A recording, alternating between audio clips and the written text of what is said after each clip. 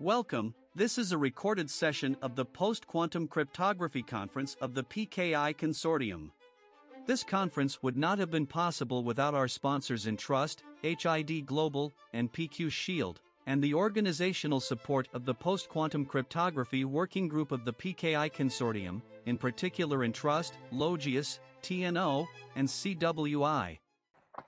And I would like to invite the speakers, Bill, Andrea, Stefan, Jerome, and Anita to join for the panel. Germain will probably help me also with the questions, I don't know, and the rest of the audience. So,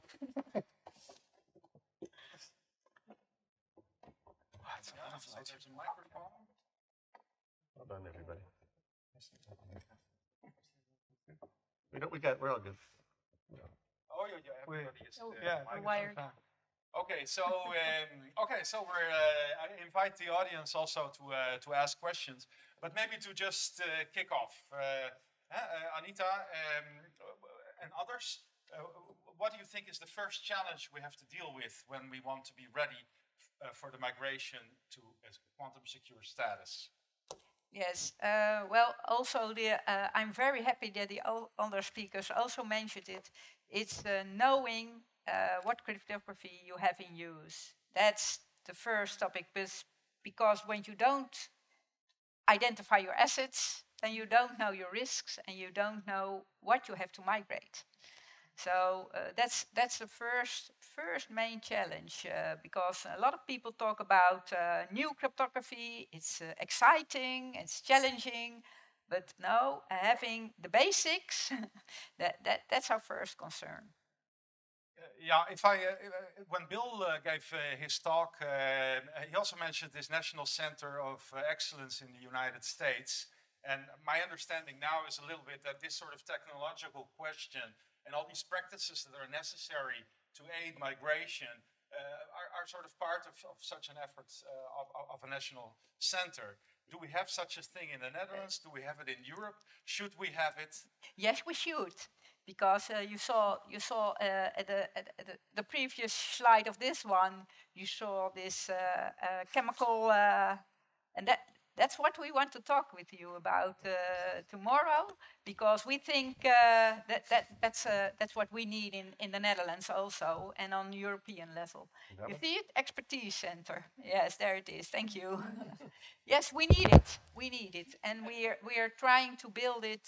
So I really like to talk to NIST about it as well. How to do this? Yeah. Because is it true that perhaps in Germany or in France, such an expertise center is already being established or is envisioned? How does it work there?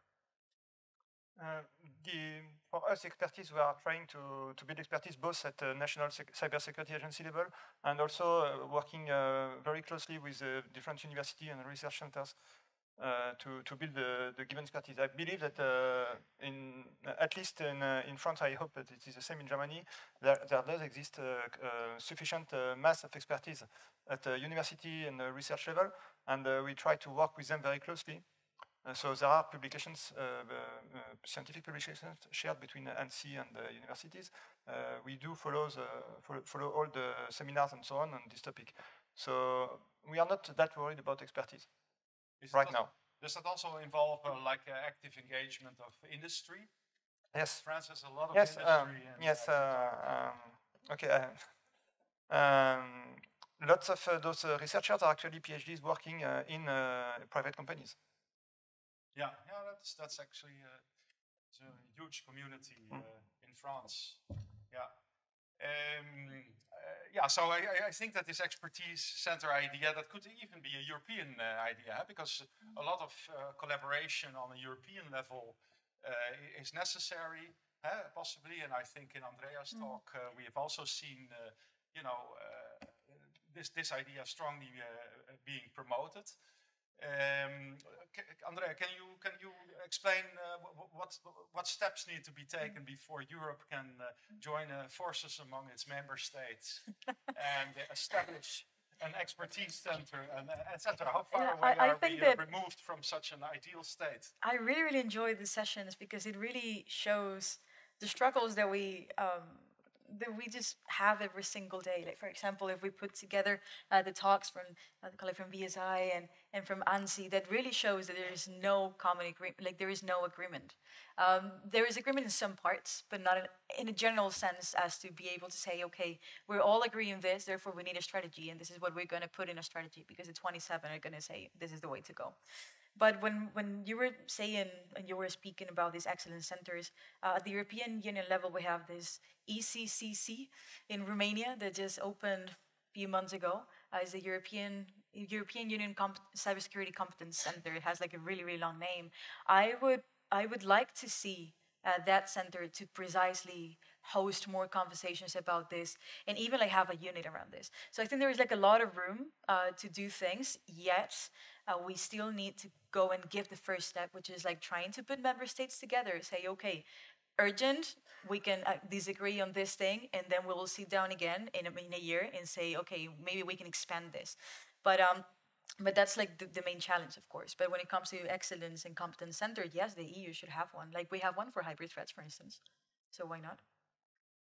So I want to comment on that because cybersecurity is very much in. It is the way Europe works. It's not as federal as Germany or the US. It's very much state level. I mean, security in general and cybersecurity in particular is very much a sovereign competence of the states in Europe. So it is handled by the states themselves, and they want to keep sovereignty on that. And this is why this is for now handled. I mean, on the guidelines point of view, this is handled at the state level because this is very much a state prerogative. Of course, the expertise is shared quite freely between the states because this is exactly the way the EU works currently. It is a union of states. It is not a federal structure. Exactly, right now. But when it comes to cyber policy, there is like a big framework of regulations and all the rest that are agreed at the European Union level, and they're implemented by member states.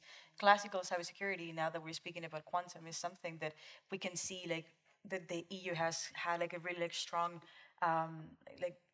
push to really like try to harmonize the level of cybersecurity across the union. I mentioned this too during my presentation. We're now thinking Cyber Resilience Act, Cyber Solidarity Act, so on and so forth. So certain things are indeed like sovereign competence of member states, but precisely I think that's one of the big issues that we're facing in quantum, because it's everybody thinks about this as something that is like damaging national security. Therefore, this conversation should not go to the EU. But as I mentioned, for example, in my talk, it goes much beyond. It goes about like democracy and trust in digital tools, which is something the EU is working a lot. It goes to economic competitiveness as well. So I think that that's perhaps another lesson for us, right? Like try to just like really like encourage like that awareness that it's much more than a security topic. It's something that is like all encompassing. But that's like something that we can discuss like later, because it's true that like France is always like a very difficult member state to like go and drag in this type of conversations. Yeah. Okay. So let's leave the European sphere and let me introduce the next question I have. Yeah. So I witnessed a discussion on semiconductors as a chip in global politics, and also some trouble in the relationship, transatlantic relationship, about trade restrictions and so forth. And I was at somewhat, it was good-hearted but also tense discussion about that. And that discussion was just asking for the remark. But wait a minute, we've just had the NIST competition in cryptography, which is a great example of global or transatlantic, but also with Asian countries, example of collaboration. So, cheer up. So my question is, I mean, it's a completely different industry, of course, and, So my question then is, if the NIST competition itself, competition between quotation marks, those were nicely on the slides, if that was such a great example of international collaboration, should also the migration be, much more of a collaboration? So we're talking here about, European states, EU states joining. Shouldn't it be bigger? I mean, I'm so sorry to be speaking all the time. You mentioned transatlantic, and we have been working a lot within the framework of the Trade and Technology Council. And we don't know what's going to happen at the end of the year, if there's going to be another one. But the previous one, there was a new work stream added of transatlantic collaboration precisely in post-quantum cryptography. I would really like to know what's happening there, because I'm sure it's going to be like very, very useful for things happening on both sides. Maybe you have more information about it. Is Bill, how does that look from the US perspective? Like, well, we can do this on our own, or maybe... No, absolutely not. I'm not sure this is on, but our collaboration at the center has companies from all over the world. So we recognize it's not a US only thing. Yes. What I'm, I kind of want to drop back a little bit and cheat.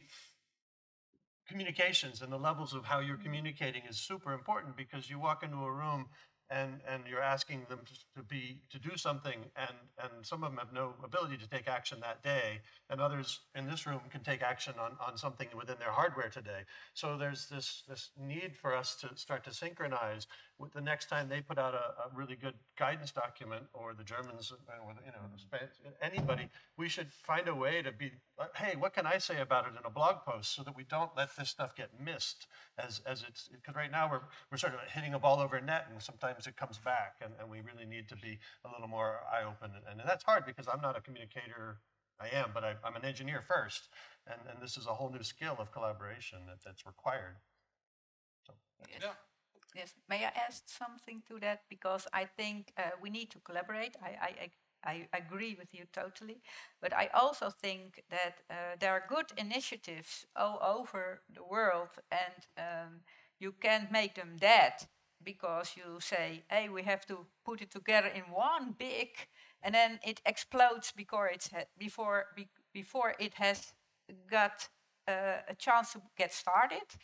I really believe in, you should have all these expertise centers all over the world, but they should be connected and learn from each other, because they're very good initiatives, and every initiative is valuable. So it should can survive their own, but we must learn from each other so we can do it efficiently. Yes, I think that makes a very important point. Yes, I would also completely agree. So I think, we certainly need to coordinate. That's for sure. But that's something we're already doing. And I would object a little bit to what you said. That I don't think. As Jerome emphasized, I think we are agreeing on most of the things, and there are some nuances that we don't agree on. And that's a result of us talking to each other, actually. And so I think we're doing that on the European level, and we're also talking to the US, and we're talking to NIST. And I think we're learning a lot from each other. What can certainly help is probably at the European level to have some coordination efforts. Yes. I'm sure of that. So I really agree. I have a follow-up question then maybe to you, Stefan. So Germany, but also France, have within Europe, within the EU, been front runners in the PQC domain after the NIST competition was initiated. Front runners in informing the public at all levels, at the mathematical level even, at the policy level, for many, many years. Both France and Germany, and after some point also the Dutch government has chipped in. So there may be other initiatives within the EU that I'm not aware of, but from my perspective, that sums it up pretty much. Should those three parties then also within Europe take the lead to make sure that this coherence that Anita addresses, coherence between national efforts, should these three parties then also join forces to try to establish that? And if so, how? So I guess we're sort of doing that, and talking to each other, as we said, and trying to get others aboard as well on the European level. I want to completely support what Stefan said. So we already know each other quite well, because we see each other when cooperating on that. And to precise a bit more, there are such things as European treaties, which are delimiting the proper competence domain of the member state and the union. And this is completely within the competence of the state. So the best we can do right now is to cooperate at the member state level. And we are doing that with at least Germany, and also with the Netherlands. And we are trying to get at least some agreement between us, and then maybe we can make some set of European rules. But this is this is completely a member state prerogative. So we are doing the best that we can within the existing treaties. Yes. If I might add, that in North America, the Canadians are awesome at this stuff. So let's not forget other places to look, and South Korea and Japan and Australia. You've got lots of places to reach. It's time and energy and resources. And so earlier questions about why NIST, some of that was because NIST was willing to put the resources forward to start.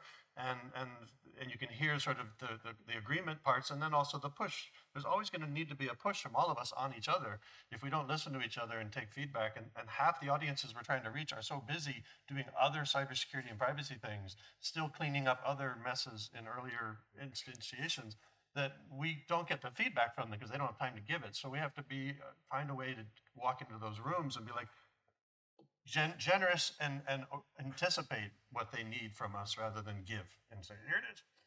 So, Canada. I want so this will seem French coming from a French representative, but on these topics, as a British are our friends also. I didn't dare to ask, but I knew the answer, I guess. Okay, so maybe I should also give the, I can go on forever like this. Maybe I should give the audience a chance to ask the panel. My name is Van Zagala, Resquant. We manufacture, we're developing a hardware-based PQC solution. And the question is, at the moment, we have the NIST pretty much done, waiting for the first, for the last solutions. But for the European, I don't know. And the question is, I have to push a button on a few $1 million worth of on-chip development. Do I wait? And then it takes another 2 years to develop? Or do I push and do the NIST one? So this is a real problem from business point of view. And I think there is a value added to have a European chip designed in Europe, made in Europe, for security reason in cryptography. Okay, just I do not work for the European Union. I'm not employed by the EU, so I think it's good that I say it. It's true that we work really closely because we're based in Brussels and literally 10-minute walk from each other, and we really incorporate the EU in everything that we do. Projects such as, for example, this one that we have been running for a couple of years. What happened with NIST? If last time that I looked at the competition of the teams, like the people from the teams that made up, that applied to this, I think there were like 24 researchers, out of which 16 or 17 were Europeans. There is a lot of European talent that has gone to NIST to precisely because they took the leadership and taking this. Is there something going on in the EU? Yes, we have Sense-Elect, for example. There's working groups in there, but most likely we're all going to follow what happens in NIST. We can disagree, of course. They know more from each of their, of course, member states. What are the things they're looking at? But if you look at, for example, the presentations when both of them were mentioning, the post-quantum algorithms, they're like NIST basically. So, what does that mean? Just taking the conversation perhaps a little bit broader, which is what we do at the think tank level. That means that there was a really big opportunity for the EU to really spearhead this. But we didn't take it. And that's the reason why everybody went to NIST, which is not necessarily bad. It just means that definitely we need to have more conversations about what technological development means for Europe. What should Europe's role be in all these processes, and whether or not we want to be ready for the next things to come, whether it's something as technical as standards or this precisely PQC standards, or whether it's a conversation about diplomatic power, regulatory power, and other types. I would like to see, for example, what's going on with the AI standards, for instance, that I know that there's a lot of work being done transatlantically on this, but that's yet another example, right? That's probably the reason why when we speak about PQC, we cannot stop thinking, or we cannot stop saying what's happening in NIST.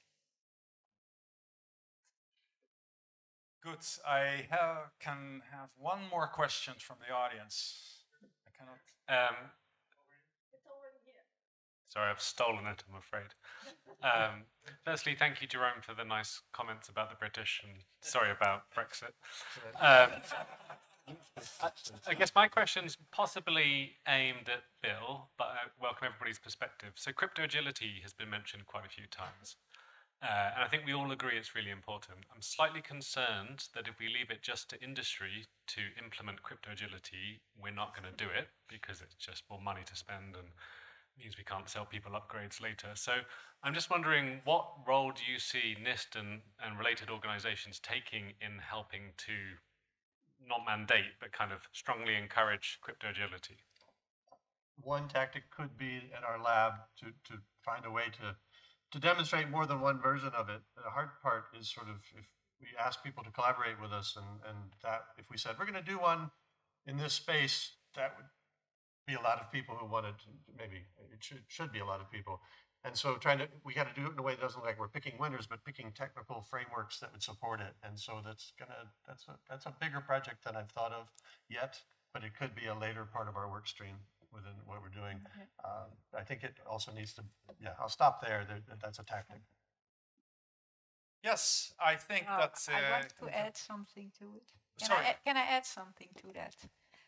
Yes, because I think agility should not only be to crypto, but also to other software libraries you build into software. So I think it should be combined in general and not just crypto. So I think it should be implemented in all our design principles, that agility of external libraries which must be able to be maintained and other software components as well. Just not focus only on crypto, but put it in general in all your design principles. I think that's important. Thanks. I think that we are ready for lunch, but maybe I should invite the panel also. Is there other people who want to make a final statement? An advice? Go to lunch. The British are good at this too. How about that? Because we didn't say it loud enough. The British are good at this too. At lunch, you mean? Good, good. Then I thank the panel for their contributions, and also thank the audience for the contributions. And I guess it's lunchtime. Yeah, it's lunchtime. We will be back at 2. And please give up a hand for our chair for today, Ronald Kramer.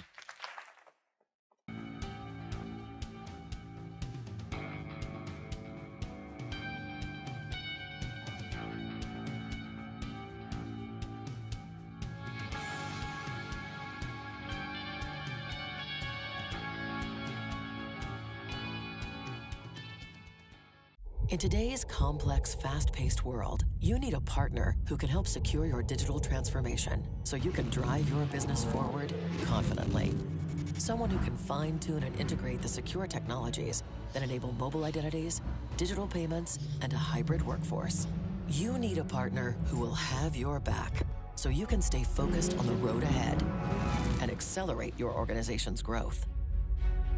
Entrust, securing a world in motion.